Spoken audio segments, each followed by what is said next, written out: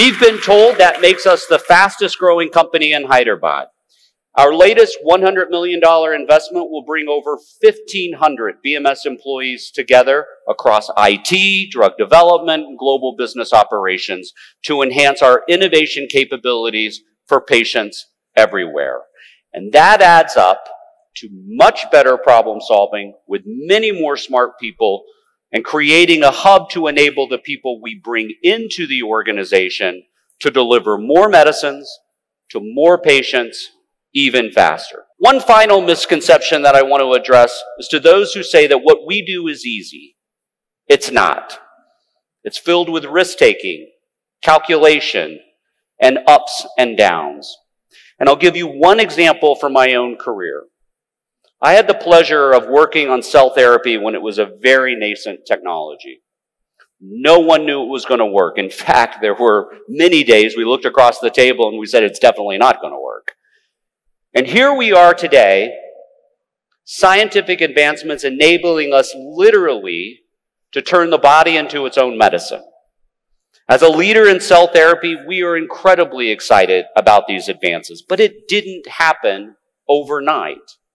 It happened incrementally. What I find when I talk to people outside of the industry and sometimes within the industry is that they really don't understand how iterative and incremental the process of innovation is. That's because people like to focus on light bulb moments. But we know it's the everyday moments, the constant moments of looking for a cure or a path forward for patients, and that's the driver of innovation. Scientists toiled for decades to deliver on the promise of immuno-oncology or immunotherapy, harnessing the body's immune system to fight cancer. We were the first to actually make it happen, and the impact has been transformational. It wasn't that long ago that if you were diagnosed with melanoma, you typically had less than 12 months to live. Our first trials in melanoma with our first IO agent, ipilimumab, showed about a 20-month survival. And some people said, well, that's only an 8-month advance. Not that impressive. But what they didn't realize is that 8 months raises the bar. It becomes the new baseline, the new standard against which the next generation of medicines will be measured. And today, we have patients treated with our combination IO therapies that have been alive for 6 years and some as long as 10 years. The increments matter because they are finally adding up to the cure that newly diagnosed melanoma patients can hope for today. And as the only company with 3 approved IO agents in the United States, we continue to raise the bar again and again. There are countless other examples of how increments really add up to patient benefit. But what if we could go from incremental to exponential? I am super excited about the promise of AI and other digital tools to help us move faster and with a higher probability of success. It's the accelerant that can help us deliver more medicines even faster. We can talk about the impact of this technology from a couple of different perspectives. First, it can be an accelerant operationally. I'll use BMS examples, but I really think this is something that's happening across the biopharmaceutical industry. With AI tools, we can write protocols for clinical trials much faster. Instead of months, we can do it in days. The magnitude of impact can be the difference between a patient enrolling in a clinical trial or not. And for patients with serious diseases like cancer, that can mean the difference between life and death. And here's the great part. This work in large part will be happening right here in India for BMS. We've used digital tools to model real-world data so that we know if our drugs are working, if they're going to be better than the standard of care. We harness real-world data to create virtual cohorts, collections of virtual patients that enable us to reach decisions much faster. That means instead of recruiting 1,000 patients, we only need 500. Instead of taking 6 years, that trial might only take 3 years. And within research, we're using AI to make better molecules faster. In fact, All of our small molecule trials will be enabled by AI by the end of this year. And again, all of this work is or will be happening right here in India. Those are pretty nice examples of incremental improvements. But what I'm really excited about is how can this make us better at doing what we fundamentally do as a company, applying digital tools to really complicated areas of science to make game-changing advances. Remember how I said that 10 years ago we didn't know if cell therapy would work? Well, today, once a patient is diagnosed with certain blood cancers, we can take cells out of the body and re-engineer those cells to recognize their cancer and then eventually re-infuse them back into the patient.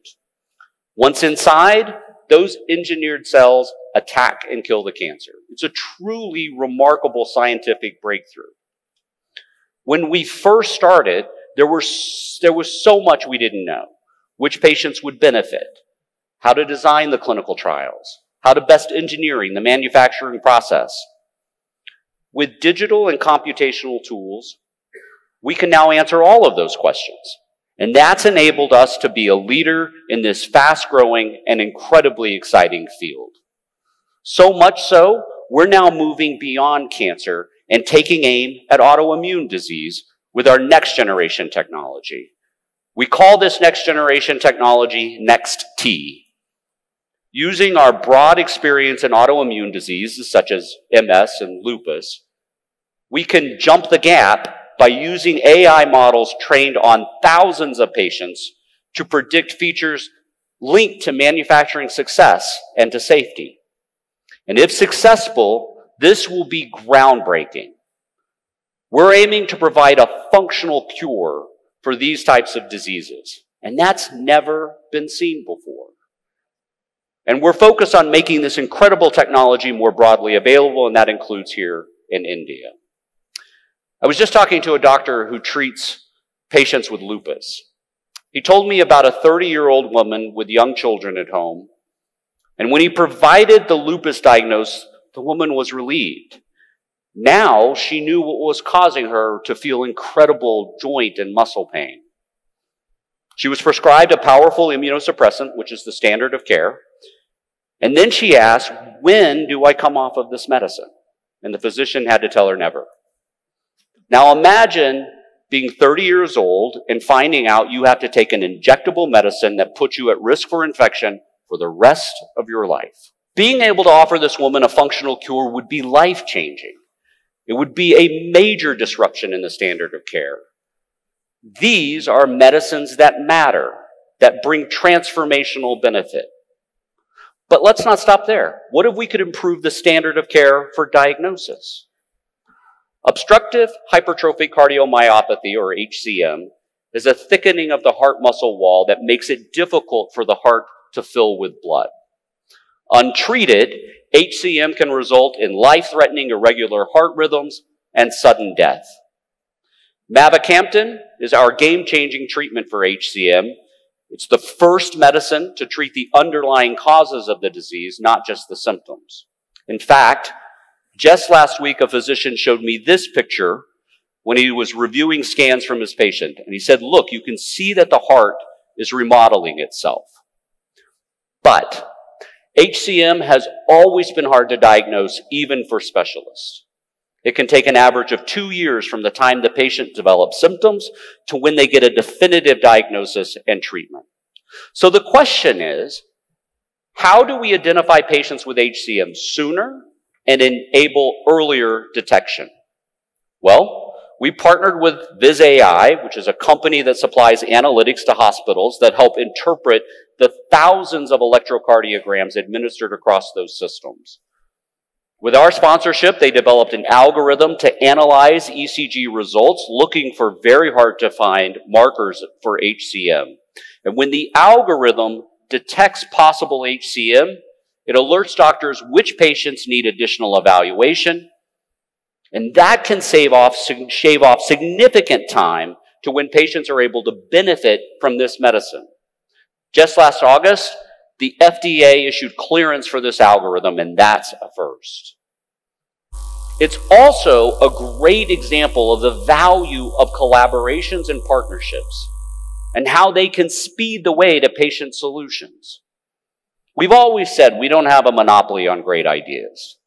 Working together, we can do so much more than we can do alone, such as tackling really difficult scientific challenges like Alzheimer's disease, a large and growing unmet need around the world. And while there are now 2 approved products in the US to treat Alzheimer's, other approaches are urgently needed. Here you see a human brain. There are billions of cells in every single brain, and within each one of those cells, 20,000 genes are expressed at different levels, all leading to this coordinated story in the human brain that we don't fully understand. For example, we know that when certain proteins begin to clump or aggregate in the brain, this leads to inflammation, which in turn causes brain cells to die. When brain cells die, symptoms begin to emerge such as memory loss. With AI tools, we can look at each and every one of those cells and sort through the features of protein aggregation that correlate to someone who will develop Alzheimer's disease. We now know that one of the most important proteins that aggregates in the brain is called tau. By clearing tau protein from the brain, we hypothesize that we will prevent inflammation and, most importantly, prevent brain cells from dying. We have an anti-tau antibody in early development that, if successful, could potentially prevent cognitive decline and give someone many more years of their memory to live happy, healthy, and productive lives. And that's what we think of as truly transformational. And that's what drives us at Bristol Myers Squibb. These are just a few of the many examples of how digital technologies and tools, and frankly, our hearts being in the right place, can start to shift the incremental to the exponential. What an incredibly exciting time to be in this industry. We have witnessed tremendous progress in how patients with serious diseases can be treated and respond to transformational medicines. Over the last 100 years, we've gained 25 years of life expectancy through innovation with vaccines, modern medicines, and frankly, really smart and dedicated people doing the hard work. Integrate digital technology, we can add another 25 years of life expectancy in half the time. But of course, the ultimate accelerant is the human in the room. It's people. And we believe that will always be the case. Talented, passionate people who work with a singular focus to deliver more medicines to more patients even faster. On a personal note, having grown up in a small town in Arkansas in the American South, I could never have imagined that I would be here today in the midst of the monumental advances that we are making as an industry and that are on display here at BioAsia. I was very fortunate, though, to be raised by a large, tight-knit family. Almost every night, we spent time together, not just as an immediate family, but as an extended family and friends and relatives. And those experiences taught me about the value of community, being part of something bigger than the individual, where people have each other's backs. It is my hope that we can remind each other of the importance of finding the best in people and appreciating every contribution that gets made. I am so excited about what we can do together and am honored to be part of the future that is being made right here in India today. Together, we can shape the future of healthcare globally and deliver more for patients. So thank you. To stay informed about the startup ecosystem, subscribe to My Startup TV.